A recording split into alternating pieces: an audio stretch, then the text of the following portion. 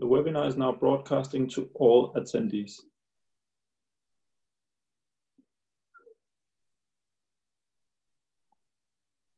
Good stuff. I really hope nobody's getting a notification on that. Oh, okay. Did you get a notification, Helene?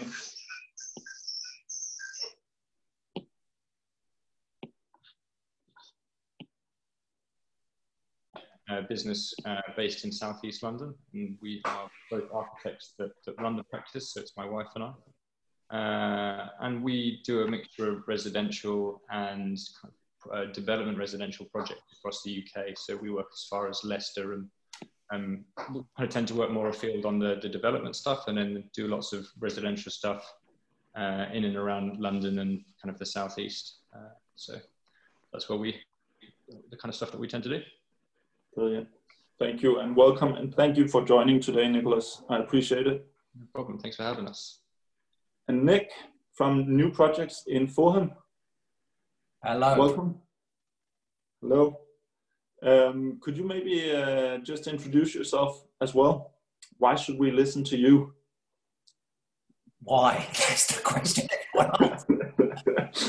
So, my name's Nick Jeffries of New Projects of Fulham, and we are a luxury design and build construction company which specialises in architecture, interior design, project management and construction. So we offer clients turnkey solutions in West London for their construction projects. Sounds good. Glad to have you on board as well. And myself, I am Frederik Gierding. I am the manager of Vario by Velux, which is the Velux Group's first ever bespoke product solution. I've been born and raised in the building industry. I've been selling blinds in the Baltics. I've been working with builders merchants and homeowners and architects across Europe for my entire career. And last year I was part of the team who started Vario by Velux. So that's my background. And the reason we are here today is in order to have our first webinar, which is called the Building and Renovating for Healthy Homes. And the first topic we've chosen to take up is how do you get your extension project off the ground? We know that extension projects and home renovation and new builds are interesting topics for our customers, especially extensions, as these are a typical way of extending your home and a common project for customers.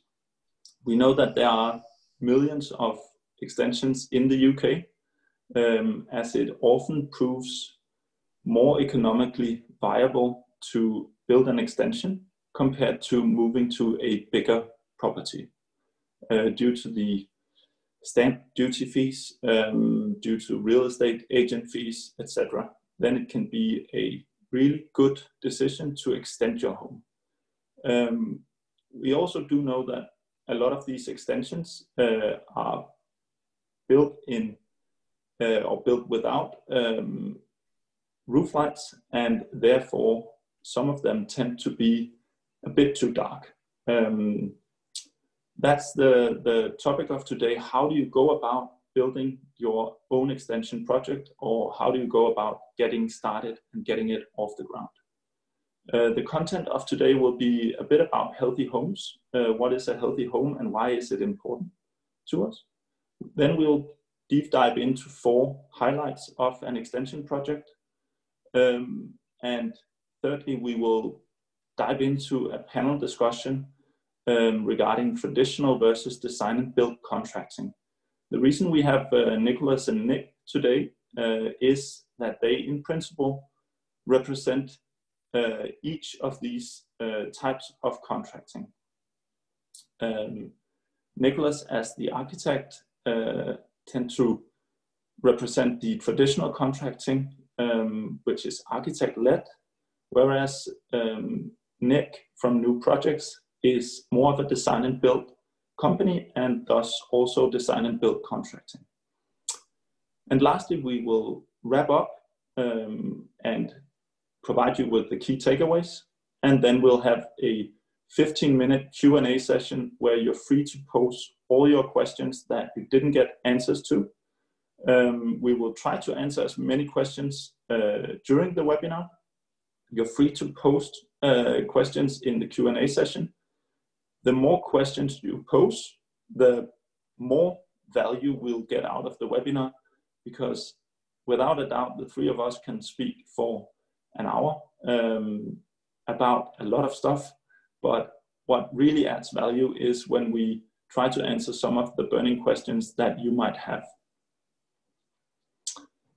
The webinar will be recorded and it will be available as a download after the webinar has finished. I think that's it. So welcome, all of you. Today we have these two guests, Nicholas and Nick. And I think it's really important that we bring in both, of course, the knowledge that we have in the Velux group as a well-founded manufacturer, but certainly also get the perspectives from two of the industry experts that we have in our wide network. So that's the reason why we have brought in Nick and Nicholas today.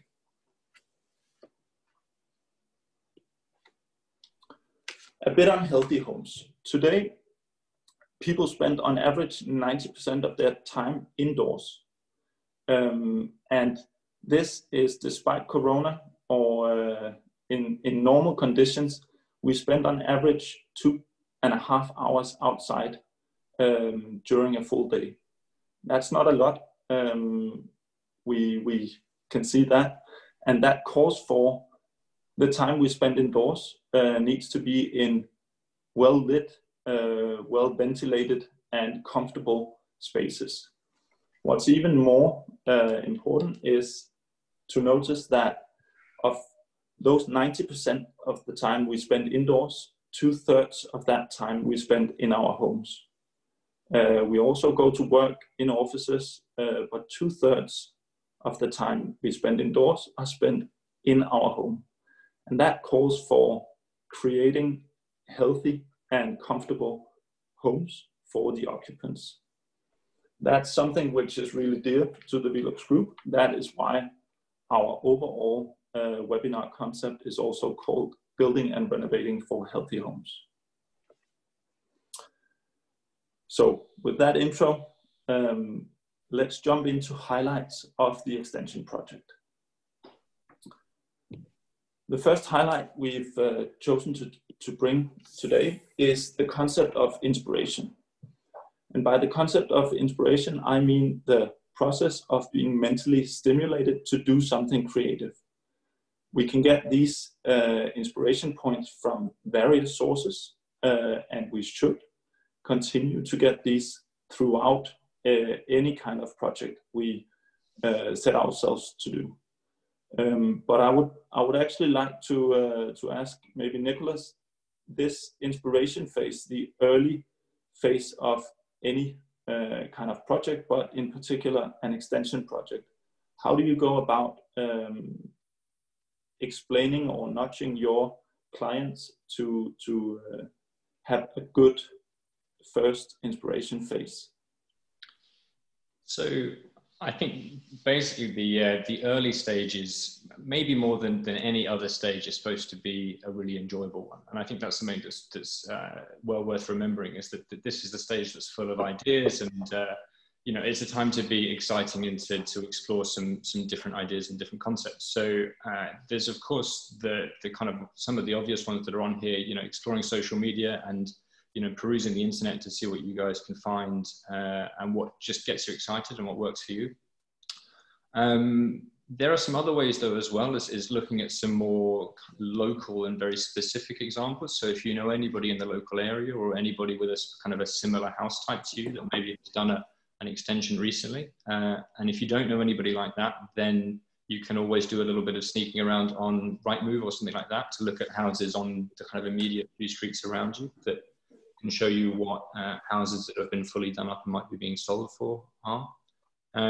So those are good ways, and basically just getting out there, talking to people, and where possible, I think we maybe touch on this a bit later on, but trying to play to your strengths. You know, if images are the things that really work for you, use images. Go and find lots of social media pictures. If you know you need to get out there and experience those spaces, then try and find people that you know and talk to them about the process and ask them about what was good and what was bad and what worked and what didn't, and just try and enjoy it, and then work together to try and get something with a designer as well. One of the questions from my side when we've been discussing has been, do you need a professional to guide you in this inspiration phase, or is it something that you can undertake yourself, either through social media or talking to the moms at school or friends and family who've done a similar project? How would you go about that? So to be honest, the two things need to go a little bit in tandem. Do you need a professional involved to find lots of really exciting images and to get interested in what you're doing? Definitely not. You know, obviously go out and scour and look at whatever you want, and those sorts of things. I'd suggest that one of the important things about getting a professional involved in is that they can start to talk to you about what might be feasible. And those are some of the things that maybe need to go in tandem with what's exciting. And so I think it's a great idea to have a list of pictures, or maybe a written brief about the types of spaces that you're trying to create, or the reason for why you're trying to do the things. Have that early on and have that ready for the discussion. But actually, you know, you might be thinking, well, I'd love to do a 2-story rear extension, and I'd love to get, you know, an absolutely, or a huge rear extension that goes out the back kind of 3 or 4 meters. But if you find out a little bit later down the line, after having spent lots of time, that maybe that's not feasible in planning terms for whatever reason, then, you know, you have to kind of come backwards one step. So it can just be worth making sure that you go through the different steps, step by step, making sure that what you want is feasible, is going to come in budget, and those types of things. So I think that's one of the benefits of having somebody, a professional designer, builder, you know, whatever that might be, involved at an earlier stage to just help you along those kind of checkpoints. I think it's interesting that you mentioned the design brief or the input for any kind of professional. What would you recommend is included in a brief? If you were to structure your thoughts about how should I go about this inspiration phase, what are the elements that should be included in a brief like this? So to be fair, the place that we start with on that is, as I said before, the important thing to start with is play to your strengths. If writing a brief is the kind of thing that you know, trying to get your ideas down on paper in a written form, if that helps you out, then great, go for it. And if doing it with photos or whatever like that might be better for you, then that's a great place to start. But when you get a professional involved, they'll probably try and work on a brief with you. So that's something that they will be putting together with you. So don't feel like that is something that you need to do before that conversation. But if you are going to put that together, then I would basically be thinking about why or what the spaces are that you're trying to add, you know, what the reasons are for what you're trying to add into it. Is it to get a bigger kitchen because actually you love entertaining and you love, you want to, you know, you're the chef and you want to be in the kitchen at the same time and have that big dining table there and be able to talk to people? Is it actually that you want to have a better connection to the gardens for your living space, so you're not getting enough sunlight, you know, in the room at the front? Is the whole thing too disconnected and you're not getting to see your kids enough? Are you getting to see your kids too much? And actually, it would be great if you could have a room and you could put them away in at the front. There are lots of different things. Sometimes we even start with a place where they think, well, actually, I really want to extend out the back because I need this extra space. But sometimes you actually end up a few months down the line saying, actually, it sounds like what you need is extra bedroom space at the moment as first step. And second step could be trying to get that extra bit at the back. So have a think about what the reasons behind it are, I guess. Yeah. I find in the beginning, there's all kinds of confusion as well. You know, everyone's dreams and aspirations and their ideal layouts possibly aren't even achievable. And so, you know, with us, we always offer our clients maybe a free session with an architect to come up with some concept design ideas, just to make sure we're all clear from the start, you know, without any costs occurring, that this can be achieved, and maybe we'll make some inquiries of what's been approved in local areas. Has anyone created that loft conversion with a load of glazing on, very cool, a contemporary design before? Is that kitchen side return? As Nicholas said, will they pass a 6 metre kitchen side return with a solid glazing roof? These are all questions that need to be answered quite quickly, because otherwise you could end up spending an awful lot of time finding these things out later on. And we've also had clients as well come to us and they've done their drawing applications themselves. Disaster. And all this does, this costs the client more money down the line, because if the planning drawings have been approved, which the clients have done, but then when it comes to the building regulation drawings don't match up, the structural drawings, then this causes problems and they've got to be redone again. What would then be your recommendation, Nick? To bring in a professional? 100% from the start. Either an architect like Nicholas or a design and build company like ourselves. Okay. Okay, it's a good discussion. I think what I would be worried about as a client is how far do I go in terms of setting myself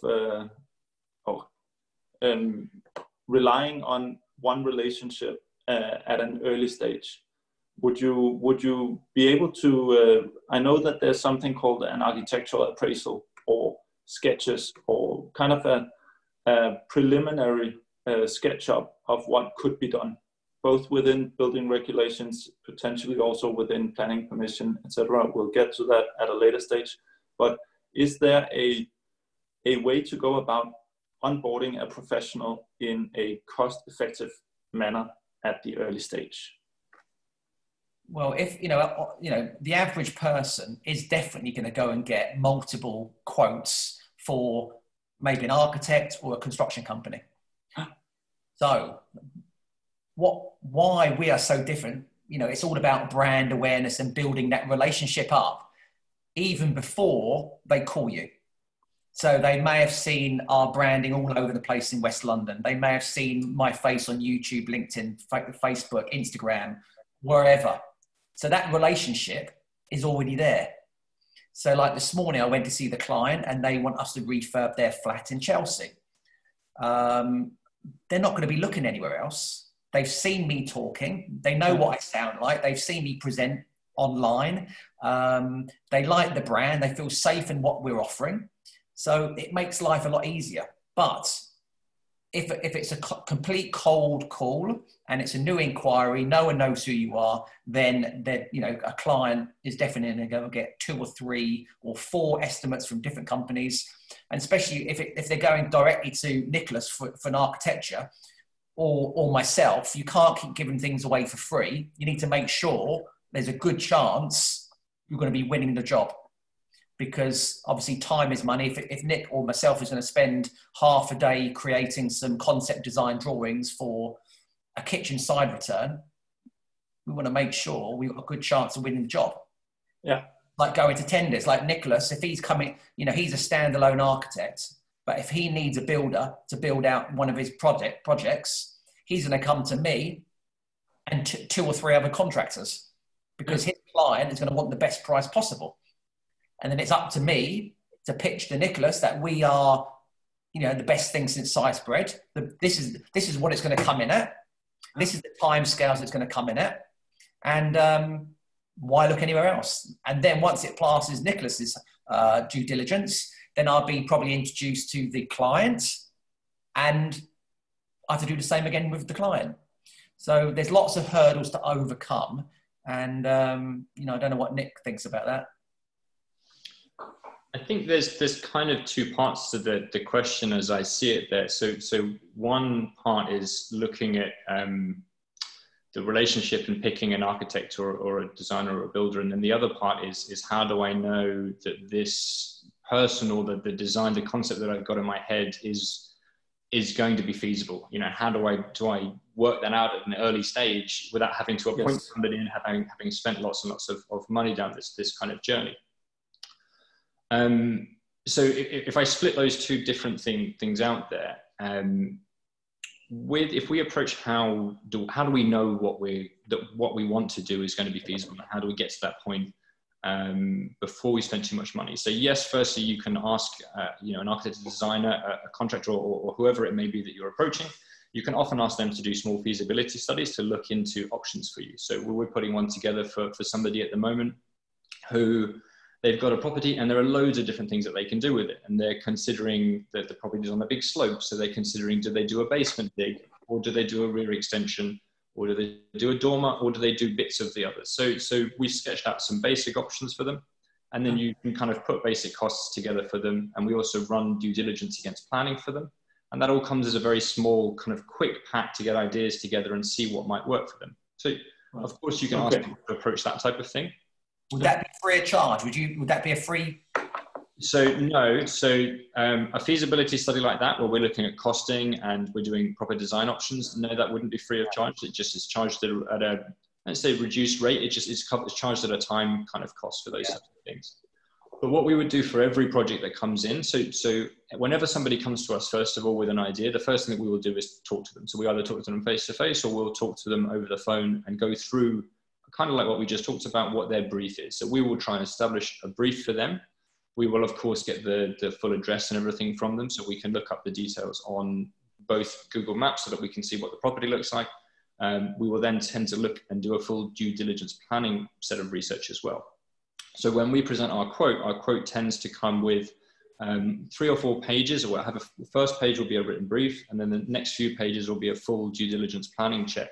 So what we're doing at this point is we always, before we quote, or rather as we quote, so when we send the quotes over, we already know whether or not we can get planning permission for what they want, or if we don't think we necessarily can, whether we think, what the risk level is. So sometimes we will just write back and say, look, specifically what you want isn't possible, or we don't think it's very possible, it's very unlikely, but we can do this, this, or this, and then we could talk about what the prices for those may be.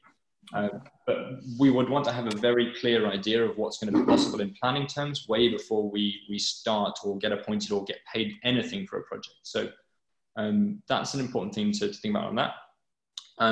And would you like me to talk a bit about picking a professional or anything like that? Or no, I think we'll get to that. I think this was at least clarifying for me. I hope it was for our participants as well.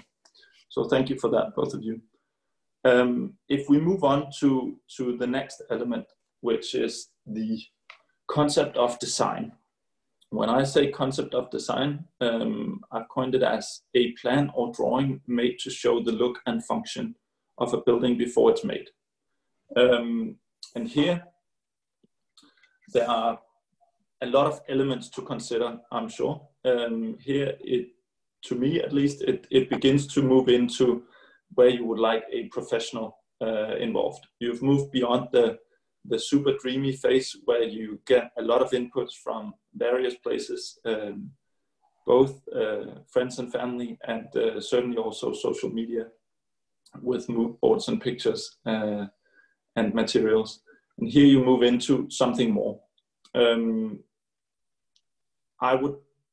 I've highlighted both the look and function because of design is often seen as choice of material, choice of fittings, choice of what is visible. But there's also an important element to the design, which is the function. How do I either link the space to the existing building? How do I ensure that we won't create a new favorite space and then let the existing building die off or similar? I would like to hear a couple of words from you, Nick, and New Projects on how you go about combining these elements in the design phase, both the look and function, when meeting clients. What we tend to do when we meet the client for the first time, and we build that rapport, and we get to know about each other's sort of. I get to know about them, what their needs are, and their requirements are, and we tend to talk about the concept design phase and the ways we can achieve what they really want to achieve. I will bring in one of my architects. So we've got an interior designer and a architect who work in-house for new projects. And basically, they would go through different stages and processes to eliminate what's not possible and what is possible. And so from start to finish, we try and make sure, the whole design phase is monitored, and the customer gets exactly what they want, basically. All right. And Nicholas, you are a form and function guy, I assume, as an architect. This design phase is of utmost importance to you, or what? Yeah, I mean, this is obviously one of the key phases, and one of the ones that we will almost always be involved with. I mean, sometimes you'll get brought on just to do the construction phases and to help manage people at later stages, but most of the time people are getting us involved at the early stages to help out with this type of stuff.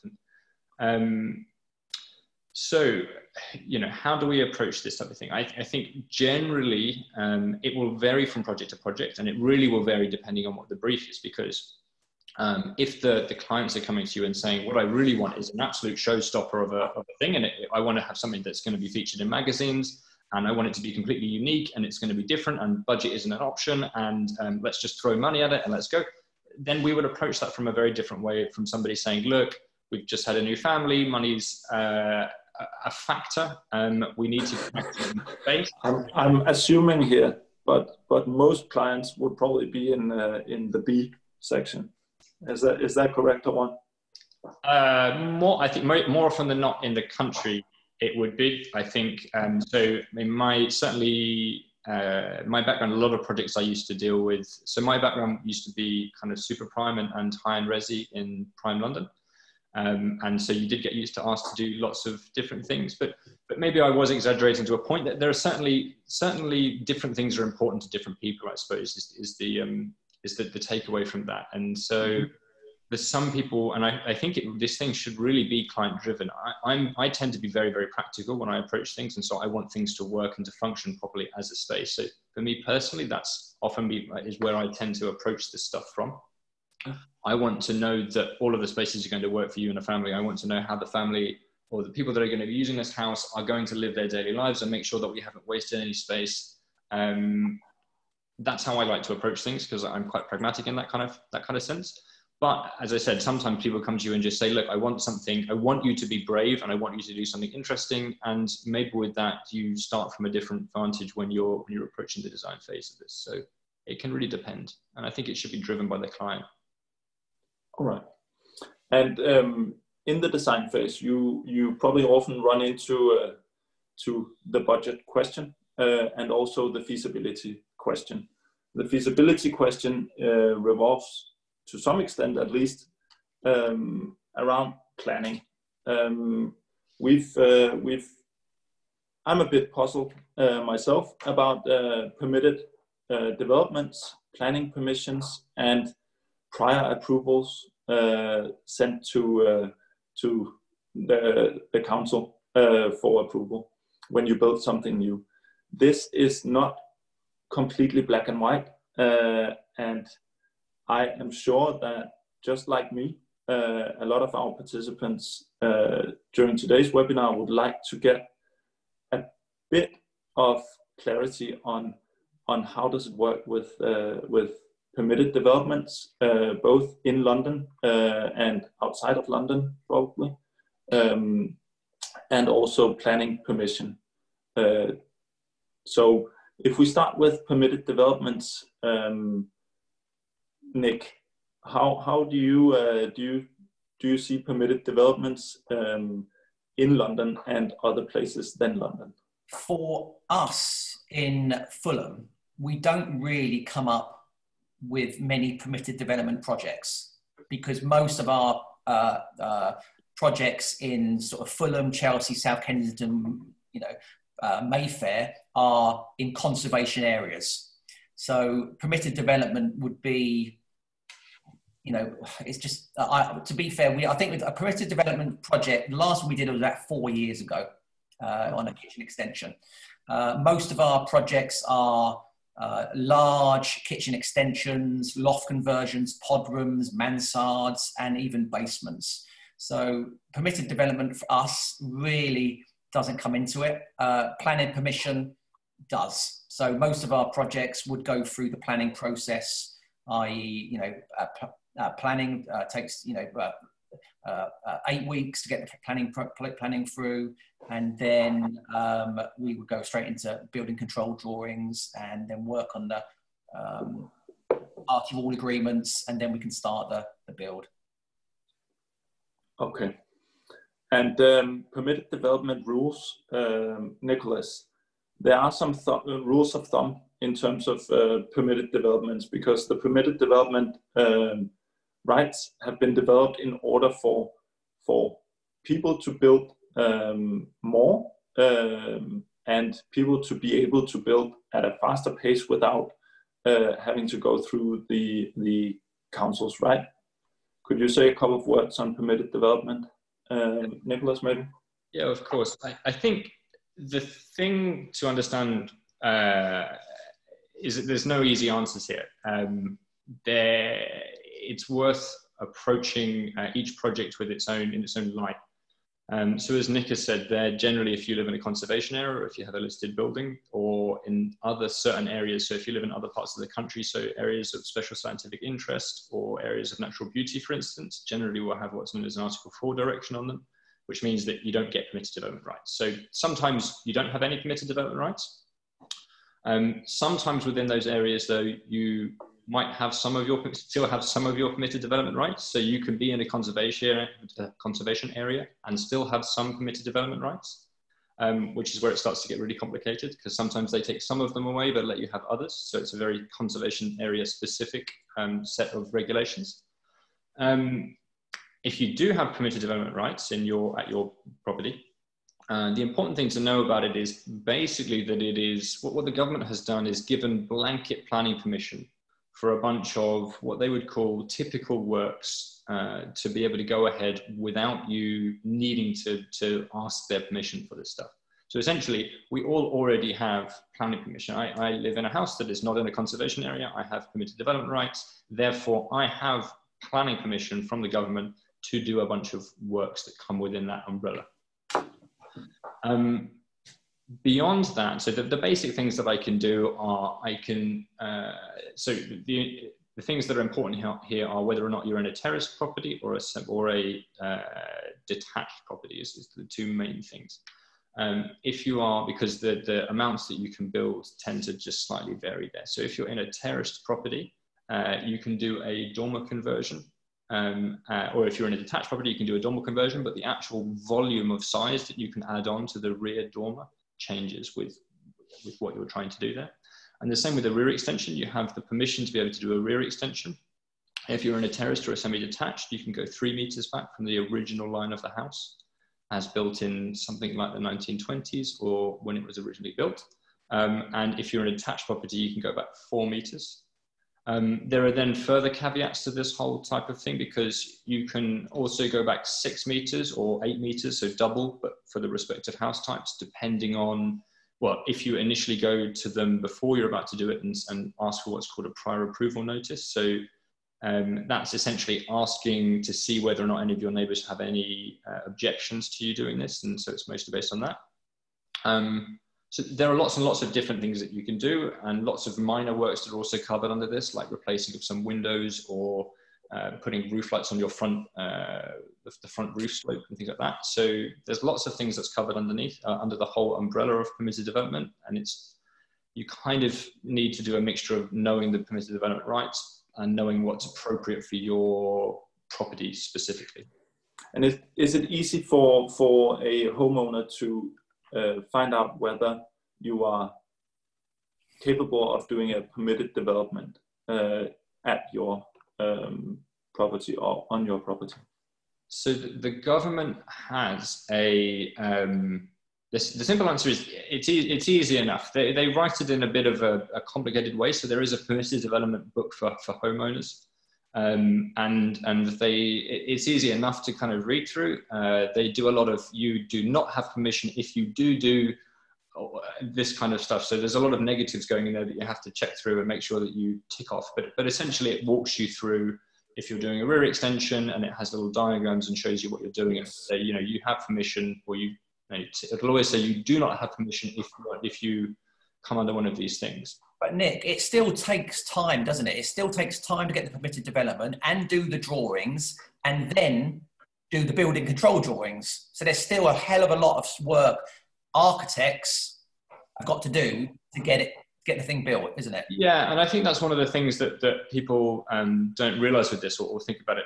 Just to add one more thing, there's on the website thing, there's another website that the government also run. I think it's on the planning portal, and they have like a 3D model, interactive model that tells you yes or no in a much better way, kind of broad strokes what you can and can't do. So you can kind of look for that online.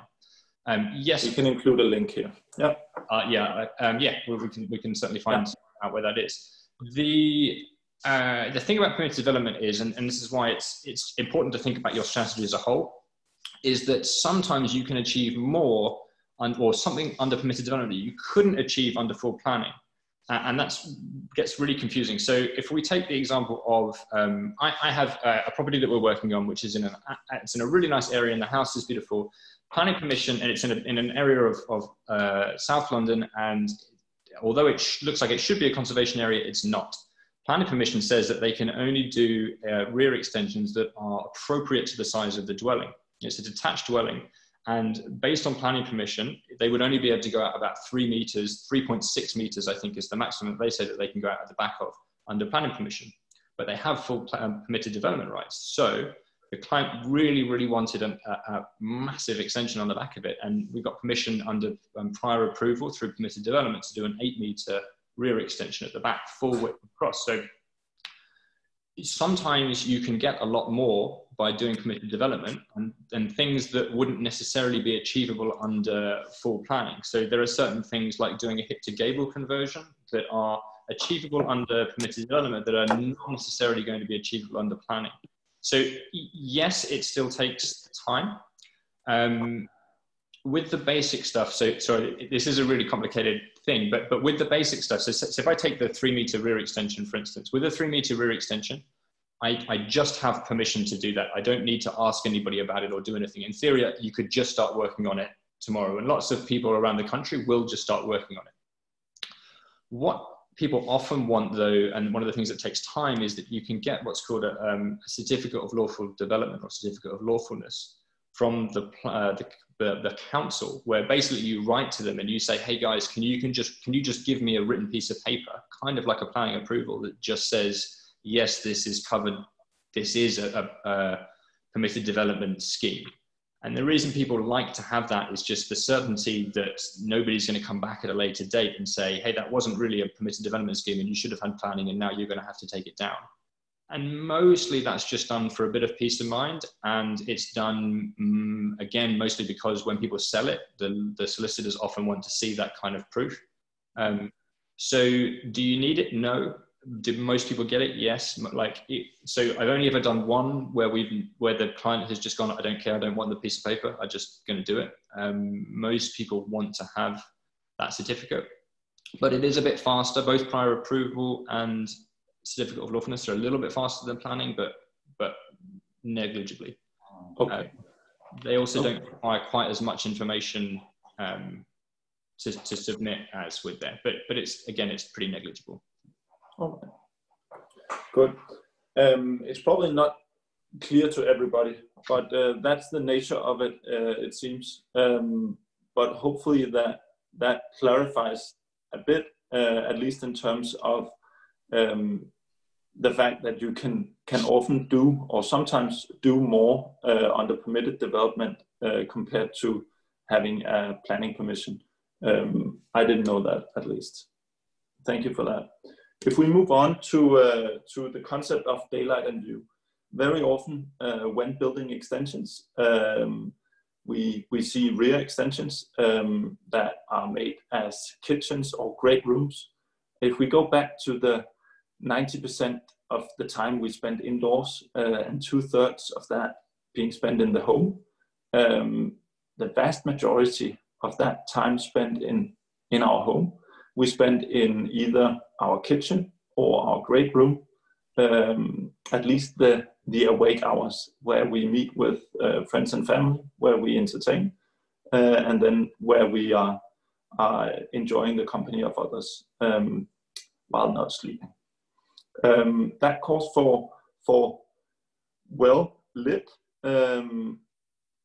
rooms, and also rooms that are in connection with the outside. Very often these extensions are rear extensions going towards the garden, creating a great view and connection to the outside.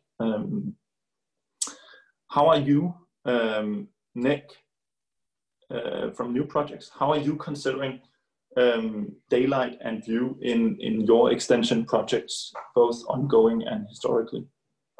Well, at the moment, we've got 9 live projects in Fulham and Chelsea, all of which are including side returns, kitchen extensions, loft conversions, and pod rooms. So one of the things the client always wants to talk about is bringing light into the building somehow. And they always mention the brand Velux, for starters. They want Velux windows, they want glazing, they want skylights. And, you know, sometimes in a West London property, they want the side return to be, you know, like a solid side return with Velux windows. Maybe motorized, they let some fresh air in with blinds, or solid glass, structural glass on the sides. I know you guys are getting into that now, to let maximum side light into the kitchen. And, you know, we also build lots of basements out. So basements, we have walk-on glass, structured walk-on glass. So maybe the kitchen side return, underneath the kitchen side return, we've got some more structural glass, which brings the light through the side of the building down into the basement. Yeah. All of our projects, all of our clients, priority is bringing as much light in as possible. Some of our clients want something really contemporary. You know, we've got 3 loft conversions and pod rooms on the go at the moment. On average, they want standard loft conversions, but we've got a couple at the moment. They want really high-end, contemporary, loads of glazing, lots of skylights, and you know, it all depends on budget. You know, what do they want to spend? Where do they want to spend it? Do they want to spend it on the structure, or do they want to spend it on the interior? Yeah. Right. To answer your point, you know, bifolding doors, side returns, skylights are all part of my day-to-day business within New Projects. Yeah. Thank you, Nicholas. We're moving on. Or building on that, Nick mentions that it's every single time it's included in the project, but it all comes down to budget. What we tend to see sometimes, we know that 70% of extensions do not include daylight through the roof, which of course to me is a pity, but maybe you can put a couple of words on why it is that part of the building sometimes is deprioritized, the 5th wall or the ceiling, Nicholas. So yeah, I would agree with Nick actually that almost all of our projects have daylighting coming in from the top, from roof windows, and it might be that we're slightly maybe biased because of doing a lot of projects in London. So if we think about London and most of the UK, we've got traditional terraced housing. So you're quite close to one another. But once you do that very typical side infill extension, basically the room that was previously, in most of these Victorian houses, you come in, you have the stairs in front of you, and you've got those two rooms off to your right or left hand side. The front one tends to be the living room, and the back one traditionally was the dining room or a second drawing room type thing. And that had some access to the garden, and it had a big window in it. And when you fill that whole area in, you don't actually get any light in that area there. If you've just got the big bifolds at one end of the house, you're not going to get any light into that dark bit there. Now, as a general rule of thumb, horizontal lighting, so if you've got bifolds and things like that, and this is the calculations they use when they're calculating light coming into office blocks and stuff like that, where you have very deep plans, generally the light only comes in about 6 meters. So you can kind of pace that at home and say, look, even if I have a full wall of, of wonderful bifold glazing here, or sliding doors, or whatever you're going for, once you walk 6 meters back from there, you're going to have a much, much darker space. And so actually that room that was a lovely, lovely room at the time, and that you've now spent all this money connecting through, maybe isn't going to quite have the same feel. Now, this won't apply to everything, because there'll be lots of people that, with detached properties that can have extra glazing and things like that. But as far as why the lighting from above is so important, in those situations, that's the only place, that's the only way that you can get light into those very deep circumstances or situations in the property. I think generally from other points of view, thinking about it in budget terms, we would often recommend to people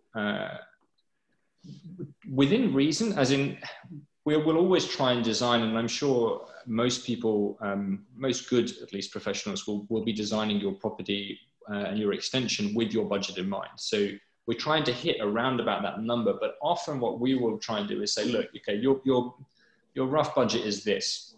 We say we'd like to actually include in the pricing structure all of those really exciting things that you're really keen on. Let's get the whole thing priced up. Let's have the really nice glazing at the front. Let's have the big roof light. Let's have that really nice hob and extractor combination that you guys have been wanting.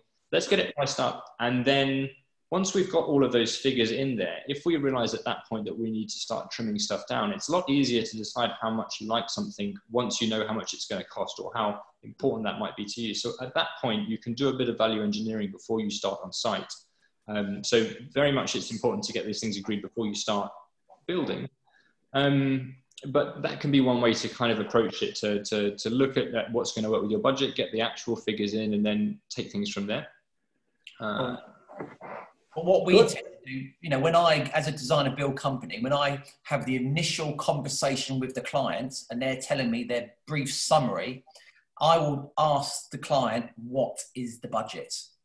Because if they say they've got, especially, in London, prices are different around the country. Definitely. Everything's a lot more money in London to build. Trades charge more money. Everything's more money. So if someone says, I've got 20K to do a side return, that's not going to happen. And so all this glazing goes out the window. If someone says to me, Nick, like the average price for a kitchen side return in Fulham today, kitchen, maybe 3 or 4 skylights, bifolding doors, it's like 70 to 100 grand job with a new kitchen, easily, minimum. So, it's for me as a designer build company and a business person, I need to know sooner rather than later what their budget is, because then if they do say, oh, we've got 150, and then Nick's job and my job is a lot more easier, because then you can design something absolutely special, especially if they want something glass and contemporary and modern. The budget there is there for you to do something outrageous and beautiful. Yeah, and I think you really want to be concerned about working with anybody that's not talking to you about budget as well. So I talked before about taking some projects over at construction and at later stages, and we don't do this that often. The ones where that tends to happen, and we do have a fair few of those. To say I don't do it that often because the bulk of stuff we would get and take people all the way through. But the ones that we do take over at later stages tend to be when they've hired some other architect, designer, somebody that's come along and they haven't really ever talked to them about budget. They design them this crazy thing that shapes all over the place, and that, oh, it's the project of our dreams. Then they get it all costed up and it comes in at 250,000. And then you've got a negative on your hands, and you've got a very unhappy client because you've designed something and no one's ever mentioned budget. Exactly. And, you know, the architect or the designer then walks away having taken their, you know, maybe £15,000 or something for designing this whole thing when the planning fees. And actually, you know, the client's in a position where, well, yeah, I got my design and I've got approval for it, but it's not feasible and it's not sensible. So, you know, having a pragmatic approach to all of this stuff and really understanding how all of these layers fit together, you know, budget, design, you know, what you guys are trying to achieve as a family, resale value, you know, all of those things are, yeah, so they do need to be considered, as Nick says. They're really important, kind of almost all of them together. All right. Okay, just we need to move on. But just a final comment on this one. A wise man once told me that you never meet a client that regret having had that extra roof window or roof light included in their extension. But you from time to time do meet clients that would have loved to include it at the beginning. The last point on this slide is also saying do not compromise on the essentials. By that, I mean, do not compromise on the fabric of the building. Do not compromise on the flooring, on the walls, on the windows, whether they are in the facade or in the roof, or on the doors, or etc.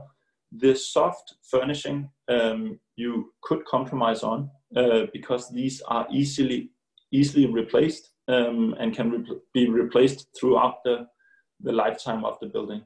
Whereas these essentials that make up the entire building, they are much more difficult to replace at a later stage.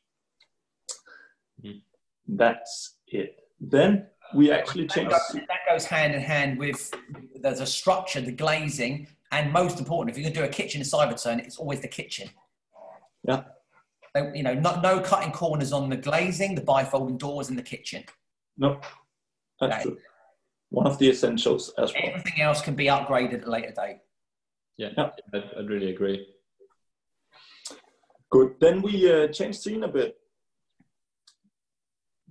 It has been a good discussion up until now, and let's continue it. But let's change scene and touch upon the topic of traditional contracting versus design and build contracting. Traditional contracting is argued to be where you get an independent consultant. These types of contracting are architect-led. The architect will be part of the entire process usually, and will kind of hold the hand of the client throughout.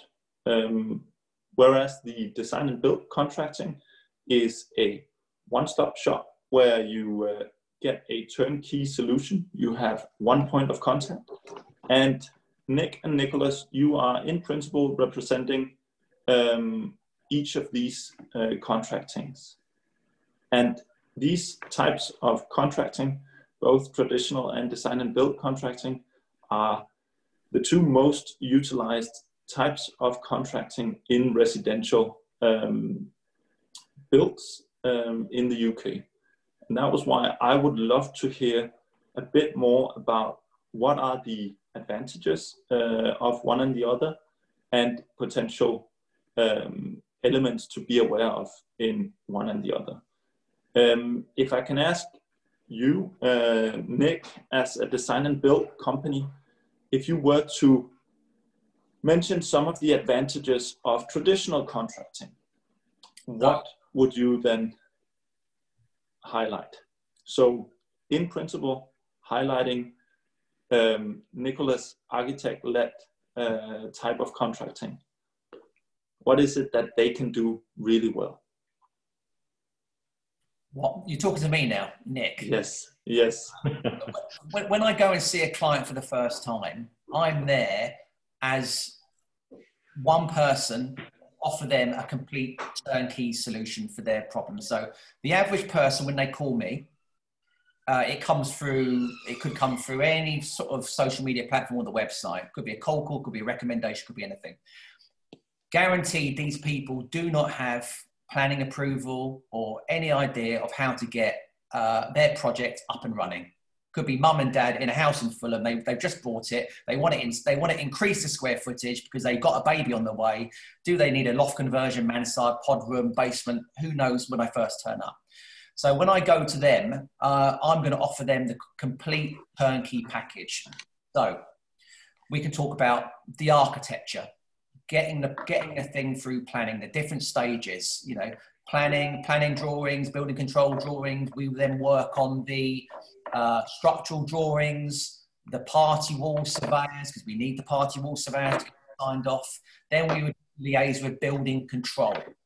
So building control, so that all these aspects come under us. We will control everything, because otherwise, if we don't do it, the client's got to do it. So that is the architecture. Then it's the design, the interior design. So when we sign up a client, I more than likely will give them a free interior design package worth whatever it may be. So this is offering the client more value. I'm going to give this client so much value for coming with new projects. So they'll be giving a free interior design package, maybe to choose their floorings, accessories, kitchens, tiles, bathroom, sanitary ware, whatever. And also we offer project management. So architecture, interior design, project management. Every job needs a project manager, because if it doesn't go to a design and build, some architects do offer a project management package. It tends to be a lot of money. It tends to be maybe 8 or 10% of the actual contract value. So if it's $100,000 job, that's another 10 grand, isn't it? Just for project management, where our project management is almost part of the construction package. So, you know, architecture, interior design, project management, and construction. So every single thing from start to finish is taken care of by one brand, one company, and one team. That is the way we tackle things with our client. But if the client comes to me and they've got planning approval and they've already got an architect, it's cool. We work with the architect. All right. Thank you for that, Nick. I wasn't being particularly clear. If you were to mention maybe 1 or 2 good elements of traditional contracting with an architect-led contracting, what would that be? When is it suitable to go for a project where Nicholas from RD will be the one holding the client's hand? When is that a necessity? It doesn't have to be a necessity. No. Because if someone's going to, you know, a design and build company can always tackle all projects. But if I had a job come in and it was a very specialist build and it was right up Nicholas's street, he specializes in contemporary modern design and he was an expert in his field, and the client really wanted something special, then I would say, hang on a sec, I'm going to pass it over to Nicholas to take care of, because he is more geared up to working on this type of project than we are. So, you know, okay, good. I think design and build and traditional architecture, it just blends into one in some cases. You know, there's no, even if Nicholas designs the scheme and then he hands it over to me to do the build, Nicholas can stay on as, you know, as architects do throughout the build. Maybe he is taking care of the valuations for the client. Who knows? But, you know, for some or he may just do the planning drawings and the building control drawings and the scope of works, and that scope of works comes over to me, and then his job may be finished. Maybe we carry it on from start to finish. But if Nicholas is giving me a tender, Nicholas is then on board from start to finish, making sure our tender pack, we're working through the actual process from start to finish. And Nick would probably be looking after the contracts, you know, from the client's point of view. If Nicholas, if these 2 processes or 2 contracting types are blending, there's no black and white. It is, as you've mentioned before, a spectrum, Nicholas. But what are then the differences in these 2 types of contracting? I think to do that, you have to, maybe if we separate them into a kind of a very black and white, you know, looking at either end of the spectrum to look at that. Because yeah, as you said, I have mentioned before that it is a spectrum. So where the different companies will feature along this whole thing, it can end up being a little bit blurry. So the way that new projects with Nick actually work is that really all that they're doing, they're offering very much the same services. They're just all doing it all in-house and under one package. So the real difference between what we're looking at here is who's taking responsibility for the, you know, who's holding the client's hand at what point. So the main difference with what we're talking about here at this point is, do you have an architect, or actually it doesn't actually need to be an architect, it could be a designer, it can be an architectural technician, it can be lots of different people. Sometimes project managers do this role too. You have one person that acts as an independent person outside of all of the other the trades. So with that, I mean outside of the structural engineer, outside of the party wall people, outside of the contractor. There's one person there that in theory knows what they're doing, and they hold the client's hand all the way through, or at least through as many of the different stages as they want them to. So what would the differences be there? Really, the later stages stay very much the same, because by that point you've got a contractor on board. At early stages, your architect, rather than your design and build company, is looking after the design. Again, because I said this is a spectrum, you can have architects that are fantastic at planning and really understand what they're doing there. You can have design and build companies that really know what they're doing with planning. You can have architects that have no idea but think that they do. You can have design and build companies that are also really not good at that type of stuff. It is a spectrum, and it will be about the specific people that you're talking to.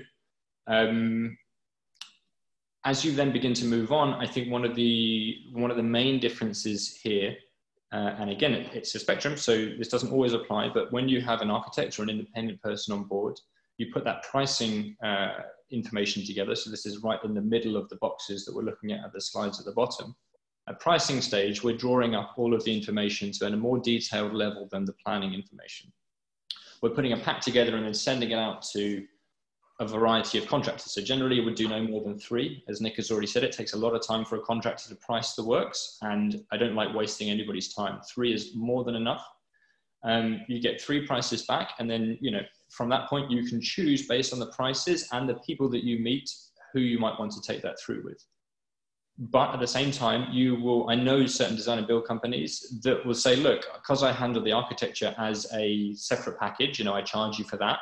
Then when we get further down the line, you're welcome to go and ask other people for comparison quotes to make sure that we're on the level. So it is not black and white here. There's lots of different ways of approaching all of these different elements based on who you get involved with. The important thing is to just make sure that the person that you have holding your hand at each stage really knows what they're doing and is the right person for your budget and for the job. So yeah. And potentially also relationship-wise, that it is a person that you trust and you believe that you can work together with, because no building or no build is straightforward from A to C. There will be stumbling blocks. From the very first meeting with the client, that's that rapport starts then. Yeah. Whether I'm selling just building works or the whole thing, it doesn't matter. I'm just pitching my company, my brand, myself, and whatever I need to do to win that job, whether it comes with planning or it doesn't come with planning, whether it needs a structural engineer or doesn't need a structural engineer, whether it comes from Nicholas, it doesn't matter. We're all working together anyway, you know. So cool. Yeah, thank you. We talk about that relationship. Sorry, Frederik. I was just thinking that the relationship thing is really important, because again, it should be the client, in a way, should be the one dictating what type of relationship that they have. So you don't necessarily need to pick somebody because you think that they're your friend, or because they get you, or because they're necessarily in similar situations to you.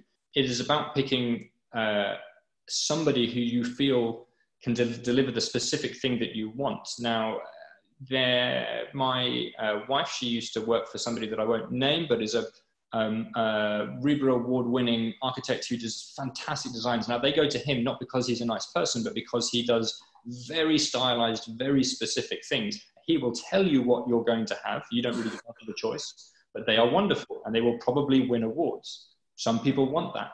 Other people maybe want to have somebody that they feel understands their personal situation and, you know, gets them. Other people want the security of saying, look, I don't want too many people to point fingers at along this process. I want like I just want one company that I can trust, that has a great reputation out there, you know, that can hold my hand through this whole thing. So don't feel like you as a client need to be pushed one way or the other. It's about you. You guys pick the people that you think is right for you. And that's the important bit. It's your relationship. Yeah. Okay, we have a question regarding how to design small spaces. Do you have any good inputs and also inspirational places, websites or similar on how to go about designing smaller spaces? Yeah, so if I jump in on that one first, I think the first place that I would go, if you're designing, if we're talking micro spaces here, if we're talking really small spaces here, the first place to start having a look at is all of the kind of South Asian architecture that you get there, because often they're really, really struggling for space. So we're thinking like places like Singapore and Hong Kong, Japan, places where they have these tiny apartments and they do some really, really amazing things. Often with, I don't know if there's a specific website for that type of stuff, but I'd be looking through Pinterest and trying to use that as a kind of a springboard to see what you can find. Generally with tiny like micro spaces, it becomes more about the finishes, like the joinery and the furniture and the finishes become more important. It becomes more important to integrate all of those things so that you get flexible spaces. So than the actual fabric. So the built fabric is not going to be as important. You're only going to be putting a couple of walls in or a wall and a window.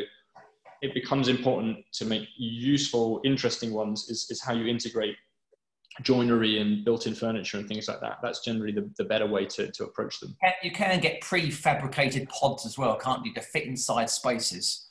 We were working on a scheme near Heathrow, a micro-living apartment block for key workers. And all we were doing, it was a permitted development site to change commercial into residential. And we would get these micro pods, which were from China, and they would fit straight in there. So, yeah. Good. Thank you. Okay, we are slowly wrapping up. We are moving on to the last slide, pretty much. Main takeaways. A healthy home is important. We spend a lot of time indoors, and we spend most of that time in our homes. That calls for creating healthy homes that are comfortable to be in. Seek inspiration wherever. Spend the time necessary to get the right inspiration inputs. Certainly spend time on social media. That's a readily available place to search. But do also go out and meet people who have been or are in the same situation as you. Meet your neighbor, talk to the moms at school or similar, and have a look around in the neighborhood. Consider form and function during the design phase. Form is certainly important, and look, but also the function. How are you going to utilize that space, and how is it going to suit your needs and your family's needs? Plan according to your needs. It's not black and white with planning permission and permitted developments. Sometimes you can do even more under permitted developments than under planning permission. So discover what your needs are, and then choose the right way for your project. Remember to have a symbiosis of daylight and view. Very often in terraced housing, you will be challenged by getting sufficient light into the building. Even the large new extension, or in particular the existing home, if you do not consider the fifth wall, the ceiling. And lastly, consider who is suitable for your project. Who would you like to work with? What is it that you are trying to achieve when going for a type of contracting, either architecture, architect-led contracting or design and build contracting. Anything to add, Nick and Nicholas, to that wrap up? Have fun with it. Have fun. Yes. Certainly. I agree. Have fun with it. It's often a daunting challenge to kick off an extension project, but there are certainly a lot of really fantastic elements to it. You will also be challenged from time to time, but once it's done and you've been through that hard work, sitting in your new home and enjoying a nice dinner with family and friends will be amazing. So certainly I agree. Yeah, and I mean, we have done a big building project on our own property, and yeah, and even as people that do the whole thing and live, eat, and breathe this kind of stuff, you know, there are still bits. There will be different things for different people that, you know, will push your buttons a little bit.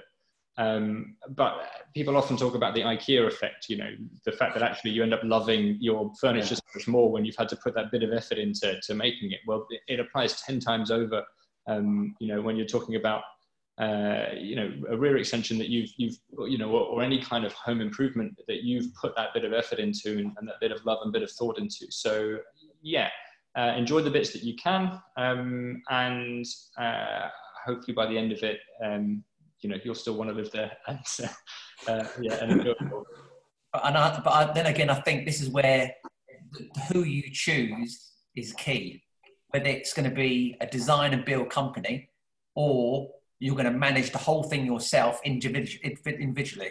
So a design and build obviously is going to take all the pain out, all the stress, all the worries. All you've got to do is pay the design and build when, you know, throughout the process on the cash flow. With the architect or the structural engineer or the party wall surveyors or the building control or whatever else comes into play, you've got to deal with them as and when it comes up. So it all depends, how much headache do you want? That's it, that's fact. How much headache do you want? Do you want no headache or do you want some headache? How much do you want to get involved? Because some of our clients are architects. So we're building out for them and they want to get involved from start to finish themselves. Or interior designers. I have one question. It might be for Nicholas. I'm going to read it out loud, Nicholas. I have an architect's planning drawings and a rough quote that suits my budget from a local builder based on this. In order to get my project started and comply with building control, do I then need an architect again? Or can my builder do the building details and proceed anyway?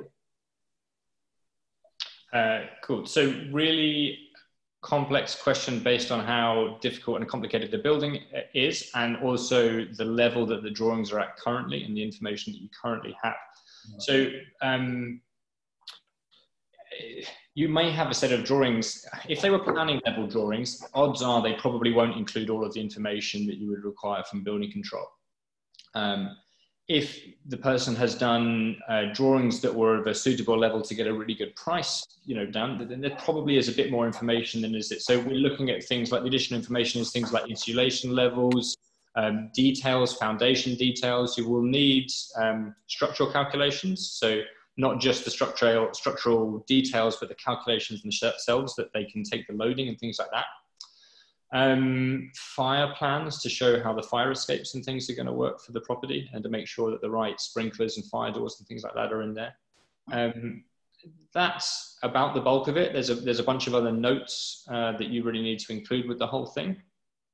So you may or may not have that information based on the drawings that you have currently. The next question is, do I need an architect to come back in to do that? Again, that's going to depend on how big and complicated your project is. So some projects you can, the contractor, so if we think about this in very simple terms, very small projects that don't have any architects involved at all, the builders will do the whole building control portion of everything to themselves anyway. So they generally just do what's called building notice, I think is that one. And so basically they can just give notice to building control that they're going to do the work, and building control come in and check through the process what's going on and make sure that everything's being designed properly. But they don't need a full planned sign off for everything. So if it's a fairly simple build, you can get your builder to do that whole process, and then probably speak to them about whether or not they feel comfortable doing that. If it's a fairly complicated one, then you might need to get them back involved, but it's not overly complicated to put a building control pack together. You know, that's a building control pack versus a full construction pack. They're different things, and it's not that onerous to do. But one thing we haven't even mentioned is a CDM 2015, principal designer and principal contractor. That's a whole different ballgame. Because if your builder doesn't comply with CDM 2015 and he doesn't know about being a principal contractor, you've got problems. And also, someone has got to be principal designer, and that principal designer, it's nothing about being an architect or interior designer, it's about being the principal designer of the health and safety pack. So all these are extra things someone has got to deal with.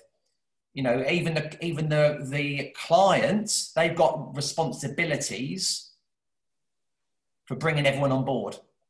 It sounds like that's... If you go with the architect, right, and not someone has got to be the principal contractor, principal designer, and someone's got to take on the responsibilities of the client's responsibilities, and that is usually the contractor or someone else.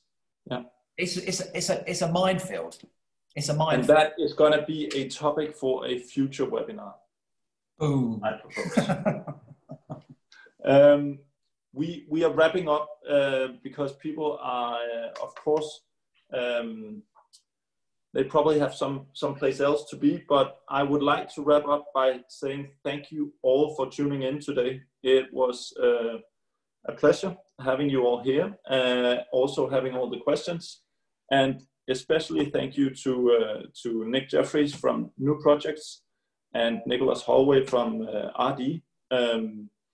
We see both of their information on the screen now, and you will be able to find them also when you, or if you download the webinar after the webinar. If you're still considering to include bespoke roof lights, you are more than welcome to reach out to our daylight experts at Vario by Velux. Contact information is here. And also book a free consultation if you would like to have any sparring on drawings or daylight design or similar. We will stay tuned for 15 minutes in order to answer any question that you might have specifically for your project. So both Nick, Nicholas, and I will stay tuned. But thank you all who do not have questions for participating during today's webinar. And stay safe out there. Thanks.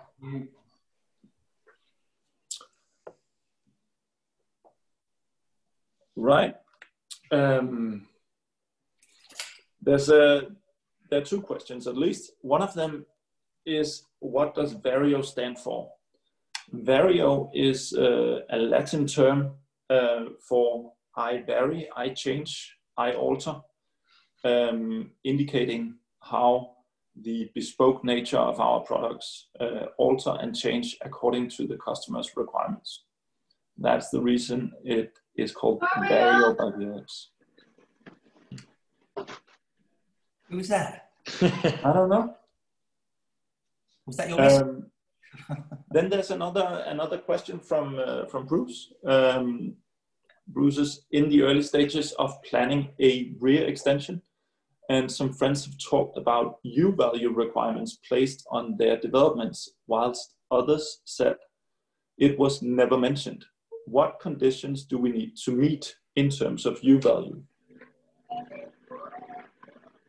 Okay, so generally that comes into play later, so not at the planning stages. Sometimes if you're doing a new build, but by the fact that you said that you're doing an extension, it sounds like that's not applicable. Sometimes they'll condition it during the planning stages, but that's unlikely to be a consideration at this point for you.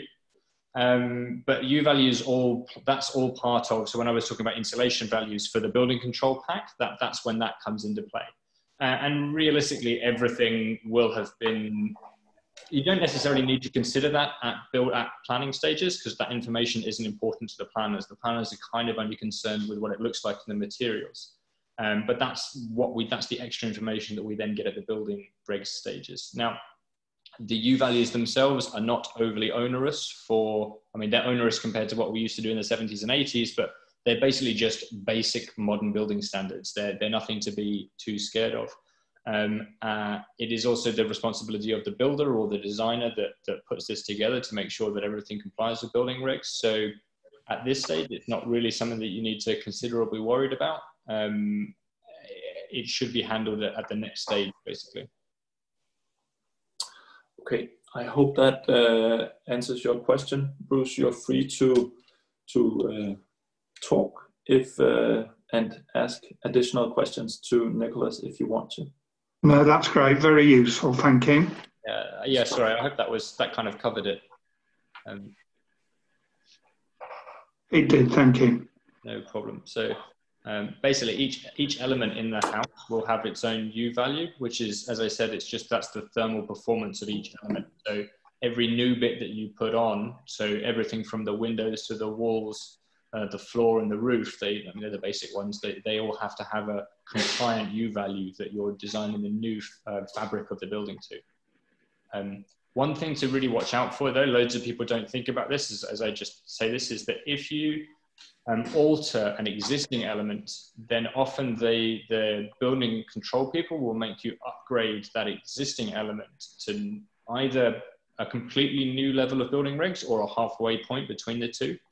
That may not sound relevant, but for instance, if you are doing loads of work to the rear extension and then you go to the front room and you hack off all of the plaster around the bay window and replace all of that plaster, if building control come and can catch you doing that, they will make you insulate that entire wall the whole thing as you go back on. So the whole wall will get an extra 100 mil thick. So it's something worth considering, either to add that into the design and the extra cost there, or to maybe do that at a different time. It's just what I'm thinking about. Thank you. And Mark, you also have a question regarding the windows in particular, and the bespoke Vario products do come in both double layer and triple layer paints, also with a solar protection film. And in relation to the U values, of course, the triple layer paint significantly reduces or improves the U value of the products. And whether they are easy to install, they are certainly easy to install. The biggest challenge of these products is to get them on the roof in principle. And that is primarily because of the size of the products. They tend to be relatively big, and therefore they also weigh quite a bit. But Vario has a range of services that will help reduce the complexity regarding the delivery and the installation. We both offer an on-roof delivery service and also an installation service if needed. And you're also free to, Mark, you didn't have the microphone, I think. Right. Or maybe you do. You're free to talk if you want, and I hope that that answers your question.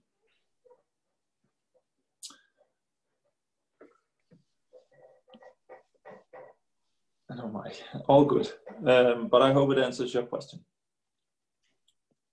Otherwise, feel free to reach out.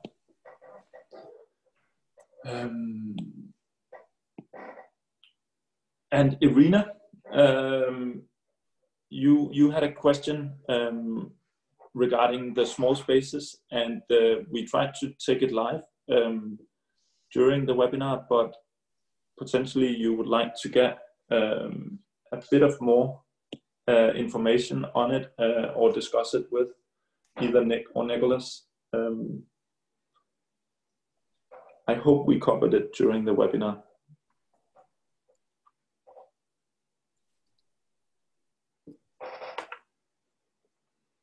You at least mentioned something, Nicholas, regarding seeking inspiration in Asia and what they do about small spaces. And you also mentioned that Pinterest would be a good place to start. And you mentioned the importance of focusing on the fabric and the furnitures, because in principle, the smaller spaces are often not that complicated to build. But it is really important what you put into them, because it needs to work together in order not to seem super crowded and dysfunctional. That was how I understood it. Yeah, and I was thinking about that a bit more since I answered it. I think if any of the types of designs need to be more function follows form, whichever way around it goes, they do it in a way you really need to, or rather form follows function, they need to be functional. You know, when you've got a small space, it really needs to work. Every little bit of it needs to work at all times. So, you know, really it needs to be driven by how you can best make use of the space. And I think that's what they capture really well in those micro apartments where they do all of this amazing stuff. It's like, how can one space do so many things? I think that's the key. Good. That was actually it, guys. Fantastic. Thank you so much, both of you. Both Mr. Jeffries and Holloway. You're welcome. Yeah, no problem. It was a pleasure. We'll share the webinar with the two of you as well after having downloaded it and potentially cropped it a bit. But thank you so much for your effort and your valid input. And appreciate it. We're going to send out some kind of like update or something. I'll chat to Patricia about it, but let's do that. Let's take a chat about it. Yeah, sounds good. Lovely. Brilliant. Have a great weekend, and nice to kind of meet you again, Nick. Yeah, and you have a good weekend. Stay safe. Will do. Yeah. Likewise. Speak soon, guys. Bye-bye. Bye-bye. Bye-bye. Bye-bye. How do I go now? Is there a child?